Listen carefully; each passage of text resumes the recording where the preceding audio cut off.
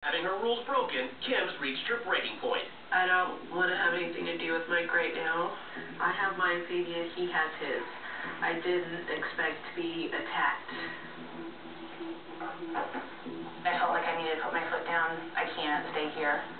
I don't think anyone should have to live under these conditions, your kids especially. I just want you guys to know that you guys have a choice to follow this diet or not. You don't get to see.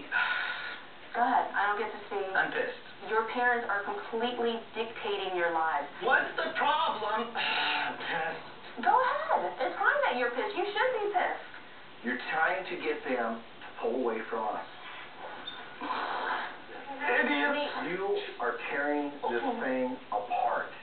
How am I tearing it apart? As hard as you work and as busy. I'm done! 3 times. Back off! I'm done! I can't do it anymore.